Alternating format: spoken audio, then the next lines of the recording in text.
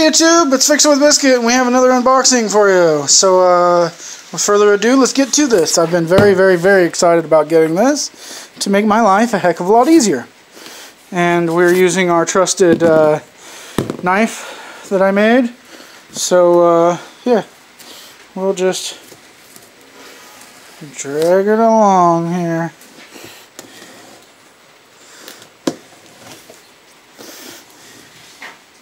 Oops. This is this side up.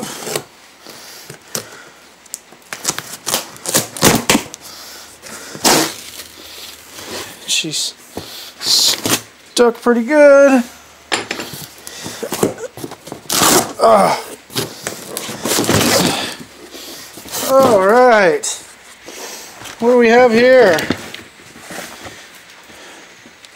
This here is the makings of a 72 2x72 inch belt grinder.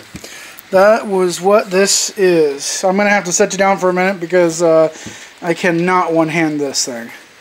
So just give me a second and we'll be right back. Okay, so here's the 2x72 inch belt grinder. It does not come with a motor. This here is made and manufactured here in Oregon. This thing is a beast. Here's the drive wheel. It does not come with a drive wheel. You have to buy it.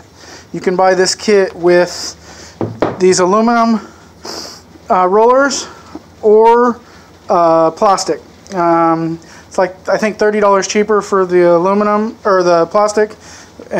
Why for $30 you can't buy the whole set of aluminum ones. So look for this to be coming up in an upcoming video of how I mount it and